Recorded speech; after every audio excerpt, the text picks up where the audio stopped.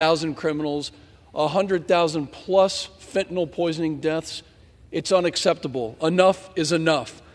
This plan, which would also include H.R. 2, the most secure border act in decades, puts the president on notice. Now is the time. This is the most important border security vote in 20 years.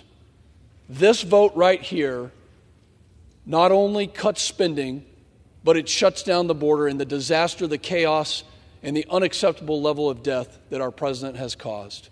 This bill deserves our attention. I urge my colleagues to cut the spending, to keep the government open, and to shut down the border, and I yield back. I reserve. I reserve. Florida reserves. The gentlewoman from Connecticut is recognized. I remind the gentleman from Texas that the eyes of the people of Texas are upon you when you're thinking about really 77,000 seniors, kids without any benefits from the low-income energy assistance program, and also 14,000 teachers who will be gone from Texas schools. With that, let me yield 1.5 minutes to the gentlewoman from New York, Ms. Clark. The gentlewoman from New York is recognized for 1.5 minutes. Mr. Speaker, I rise on this day in opposition to the continuing resolution, which includes the Republican extreme and restrictive immigration and border security legislation, H.R. 2.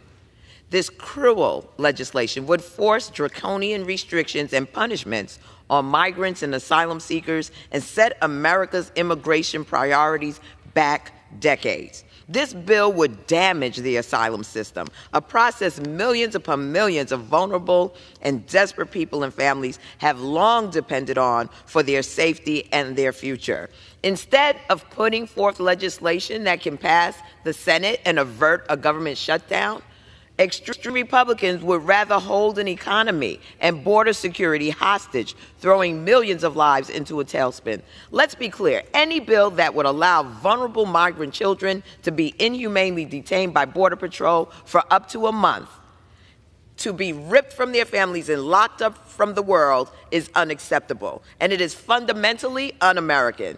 To treat innocent people who are looking for a better life in our nation with such contempt, such vitriol, such callousness, while also putting American families vulnerable to put food on their tables. That's not leadership.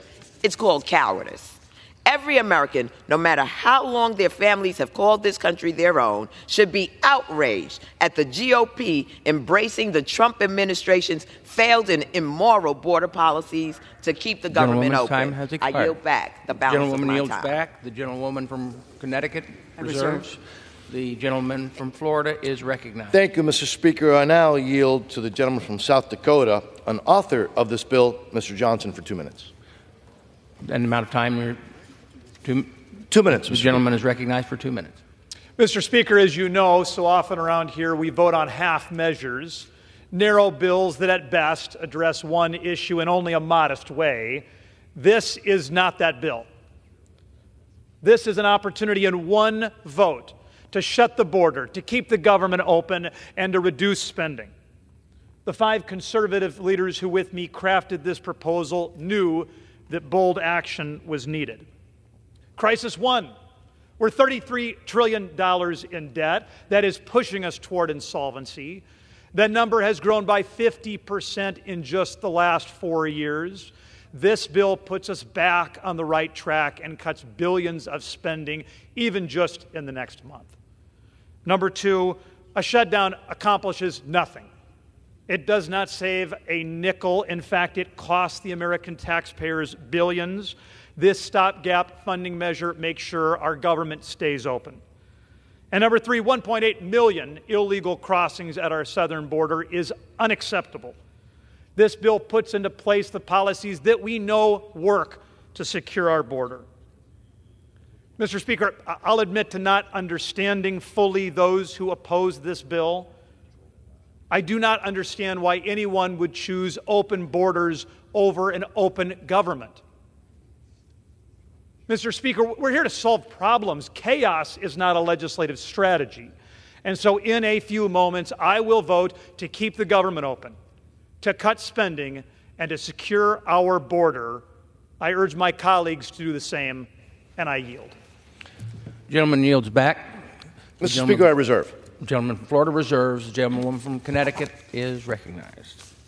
It's almost laughable to think about chaos. I think the majority has demonstrated overwhelmingly in the last several days, or the last several months, that an unwillingness to govern, an inability to govern, and chaos, general chaos here. And it's interesting, the gentleman from South Dakota, where last I understood, a little bit like the Northeast in New England, where it gets cold.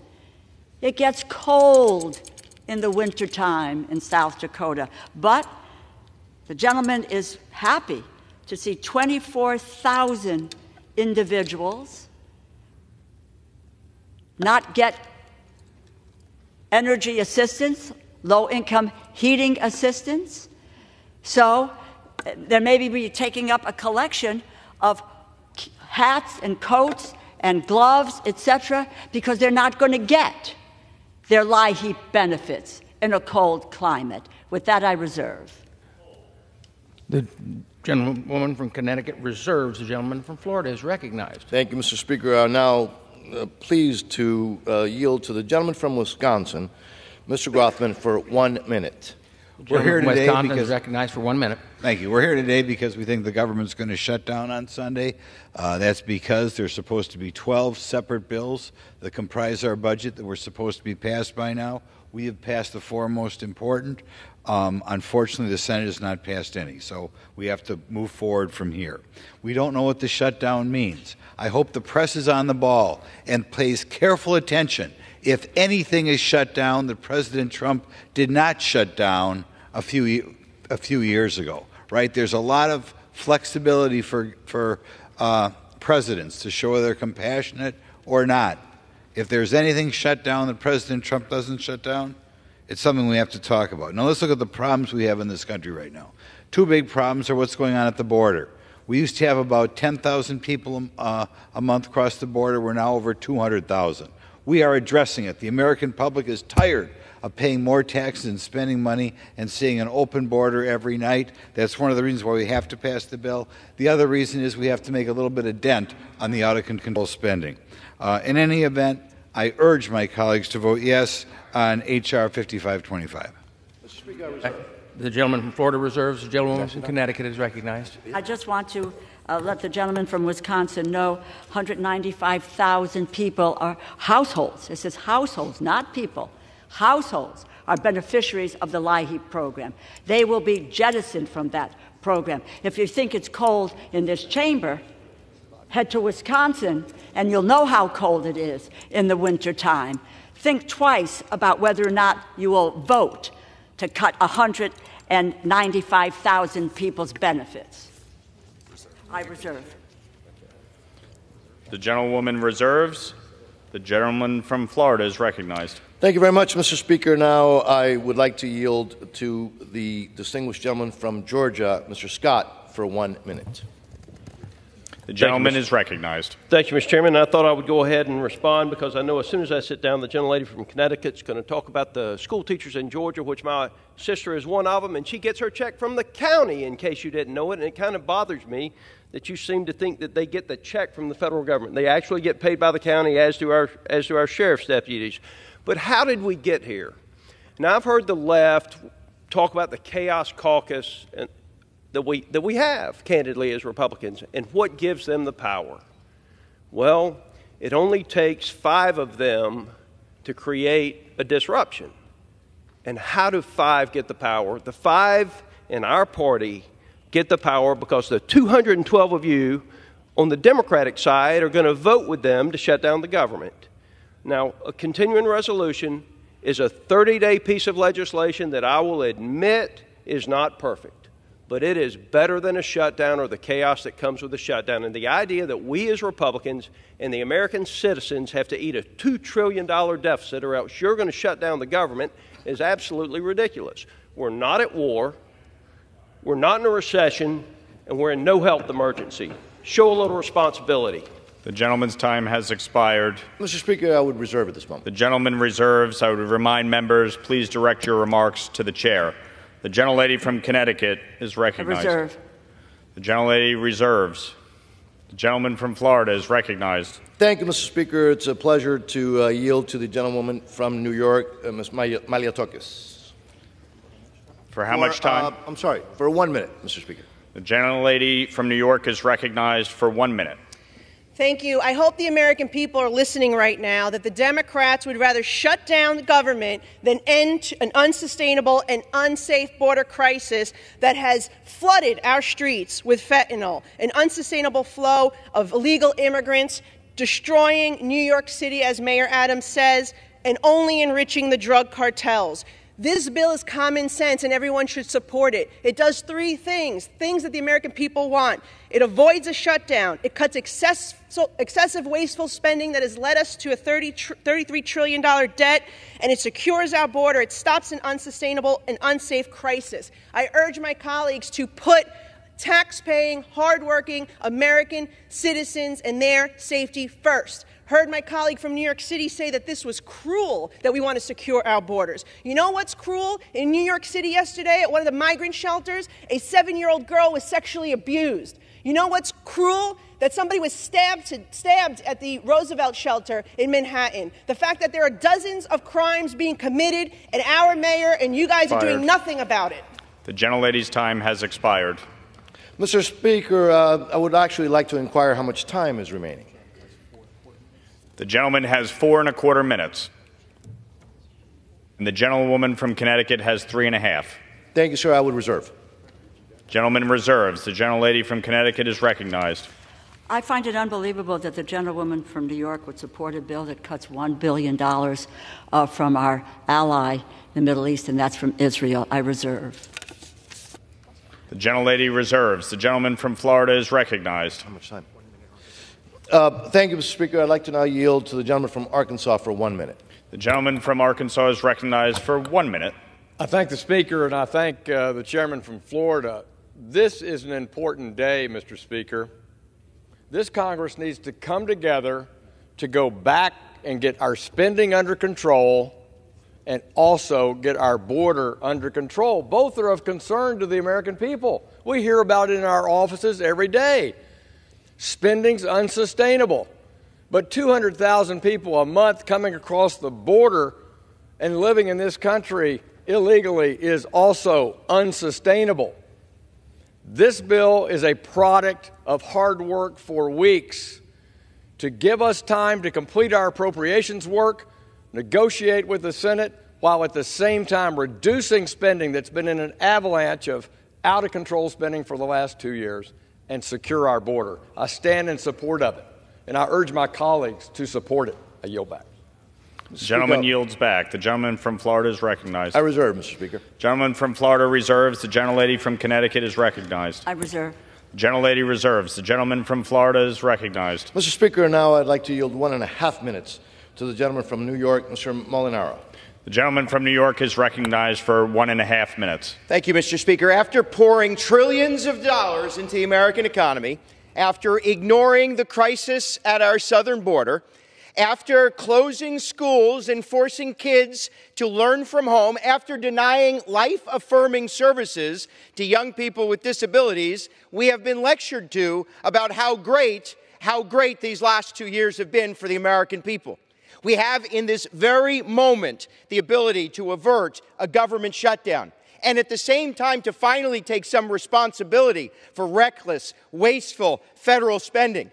This is no excuse to pick the pockets of hardworking American families who are already overburdened because of inflation, the high cost of gas, the high cost of groceries, inability to access or find a job, running up their credit cards. We have the ability now to avert a government shutdown, control federal spending, and secure the border.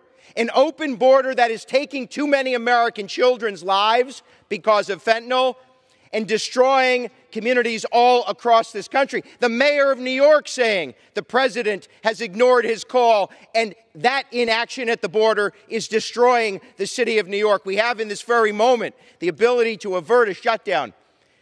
respect American taxpayers, and secure the American borders. And with that, I yield back. Gentleman yields back. The gentleman from Florida is recognized. Thank you, Mr. Speaker. I would just like to inquire to the ranking member of the Full Appropriations Committee if she has any further speakers. No, I don't, and so I yield to you to close. What's that? Mr. Speaker, I reserve. Gentleman from Florida reserves. The gentlelady from Connecticut is recognized for the purpose of closing. What we're looking here is at a piece of legislation that makes a 30% cut in programs that have a serious, serious effect on the lives of the people in this country. Let me just lay out some of them, because these have not been talked about so far. The National Institutes of Health will be cut. There would be a reduction of 7,000 research grants. I'm a cancer survivor. I think we have people in this chamber on both sides of the aisle who've had a loved one with a cancer diagnosis or Alzheimer's or heart disease, but there's a willingness to cut the National Institutes of Health and thereby cut 7,000 research grants. Let's take a look at our allies. And we speak about Israel and Ukraine, and Israel will receive a $1 billion cut in the funds that the U.S. provides, and we talk about Israel as being our closest ally in the Middle East. People should understand what is in this bill. We defund, not we, my Republican colleagues defund law enforcement, reduces Drug Enforcement Administration agents, federal law enforcement officers, eliminates hundreds of state and local law enforcement, and they talk about crime and they talk about law and order, but there is a willingness to cut the funds in order for us to make our communities safe. Social Security offices, the field offices, would be forced to close down, reduce access to in-person services. People applying for disability benefits will wait additional months for the processing of claims. That is what is in store with this bill if you support it. Wildfire suppression efforts will be hindered. 57% cut, and we know what devastation wildfires have had all over our country. Look at what happened in Maui. Unbelievable that they would talk about a bill and extol a bill that has such devastating repercussions on the people of this country. They slashed the resources for the 988 suicide crisis line, opioid use disorder. They talk about worried about an opioid crisis, but let's cut off the avenue and where people can get treatment and help and potentially save their lives. Education, it is an abomination what they will do to education, because they're on a march to eliminate public education in the United States of America. That opportunity that all of our families have said, go to school, get an education so that you can succeed. Rural America? Let's care about rural America, not cutting the loans and grants for farmers and rural communities. They will make it harder for farmers to access loans and grants, to make farm ownership more difficult. They cut rural housing, rural utility, broadband to keep people in touch. And they eliminate health services for rural and underserved families. 2 million vulnerable individuals and families will lose access to health care services. They take food out of the mouths of children, families, and seniors. Mr. Speaker, there needs to be a no vote on this irresponsible continuing resolution. I yield back the balance of my time. The gentleman from Florida is recognized. Mr. Speaker, thank you so much. Oh, so many words.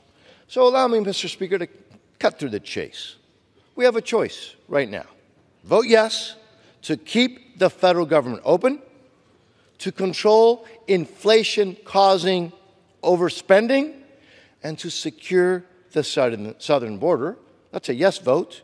Or vote no to shut down the federal government, to keep the narco cartels in control of the southern border. This is pretty simple. You know, government likes to complicate things, and politicians, we like to try to obfuscate reality. This is very simple. We have a choice. I ask our colleagues to do the responsible thing, secure the border, stop out-of-control inflation-causing spending, and yes, keep the government open by voting yes. I yield back, Mr. Speaker. The gentleman yields back. All time for debate has expired. Pursuant to House Resolution 741, the previous question is ordered on the bill as amended. The question is on engrossment and third reading of the bill. Those in favor say aye. Aye. Those opposed, no. The ayes have it.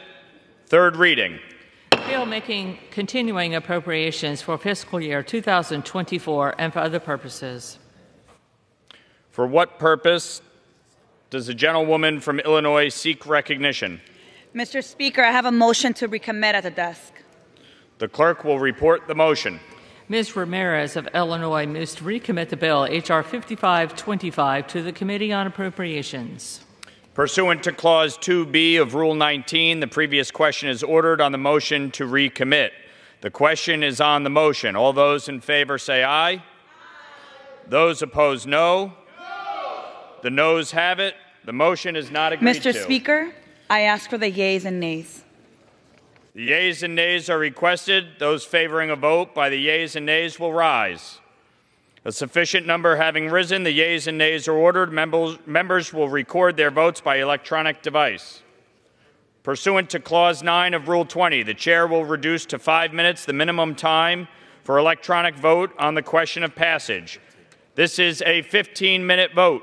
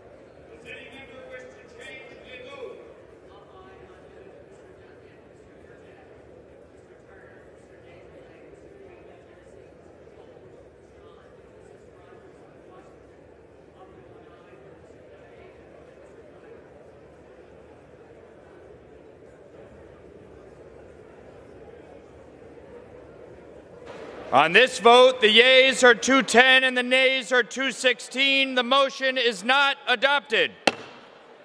The question is on passage of the bill. Those in favor, please say aye. Those opposed, please say no. The ayes have it. The bill is passed, and without objection, a motion. The gentlelady from Massachusetts, Yeas and nays. Connecticut is recognized. Yeas and nays. The yeas and nays are requested. Those favoring a vote by the yeas and nays will rise. A sufficient number having risen, the yeas and nays are ordered. Members will record their votes by electronic device. 5-minute vote.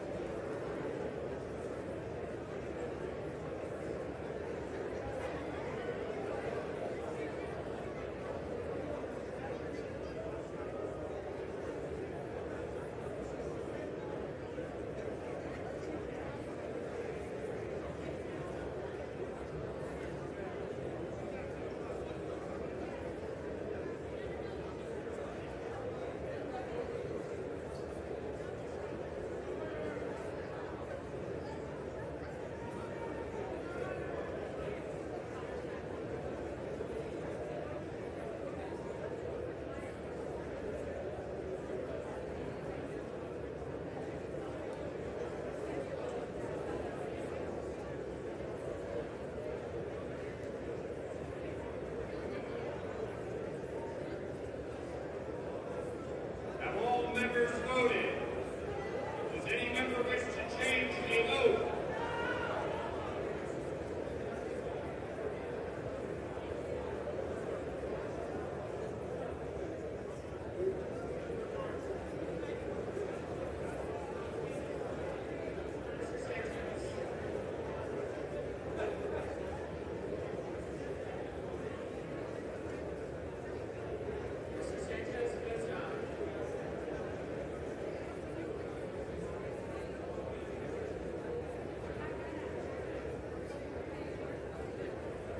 On this vote, the yeas are 198, the nays are 232. The bill is not passed. Without objection, a motion to reconsider is laid on the table.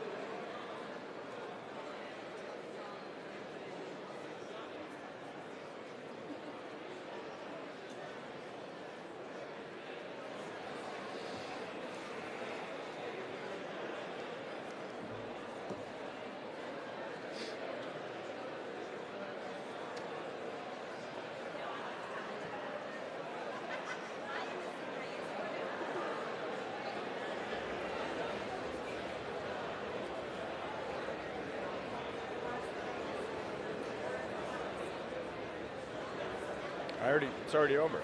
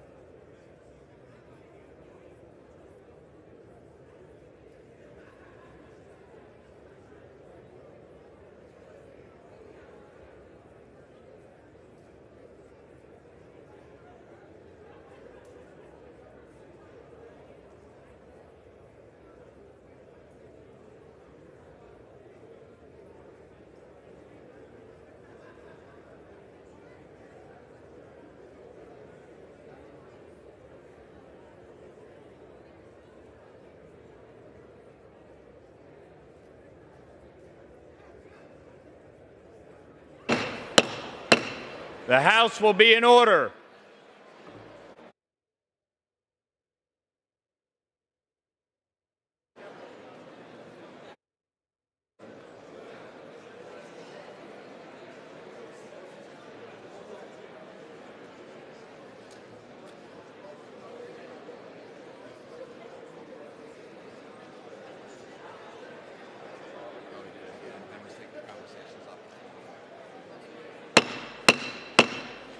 The House will be in order. Members, please take your conversations off the floor.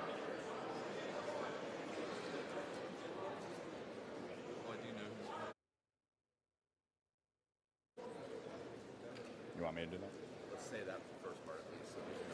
The chair will now entertain requests for 1-minute speeches.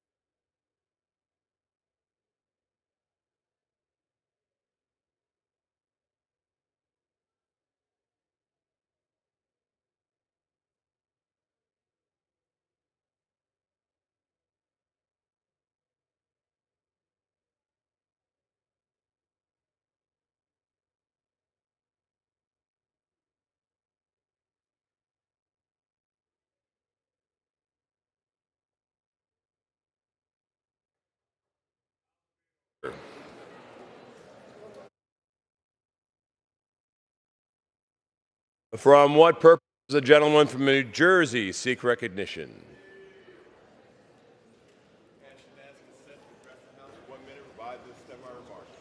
Without objection, the gentleman from New Jersey is recognized for 1 minute.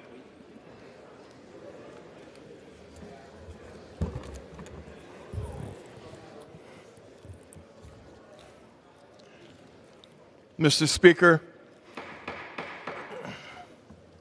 House will be in order, please. Thank Take you, your conversations outside, please. The gentleman from New Jersey will continue. Thank you.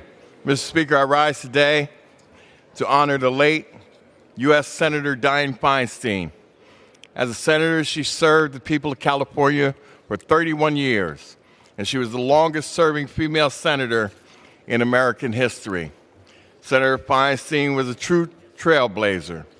She was the first woman elected to the San Francisco Board of Supervisors. She was the first woman elected to serve as San Francisco's mayor. And as a senator, she was the first woman to chair the powerful Senate Rules and Senate Intelligence Committees.